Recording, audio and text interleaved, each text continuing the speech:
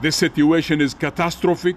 It is ethnic cleansing, and for the Israeli army to issue an order to call for the push out of our people and removal and displacement of our people from north of Gaza to the south at the same time they have been bombarding the south of Gaza.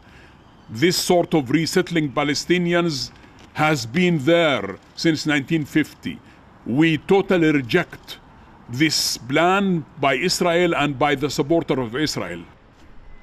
The Palestinian people are witnessing massacres in Gaza and daily attacks by settlers on our people in the West Bank. More than 44 people have been killed at the hands of the army and the settlers as well. What has been committed in Gaza is a real massacre. A total cessation of the water supply, electricity supply, a total destruction of private buildings, public buildings, and infrastructure. What we see, this international support for Israel is no more than encouragement for Israel to commit more crimes against our people.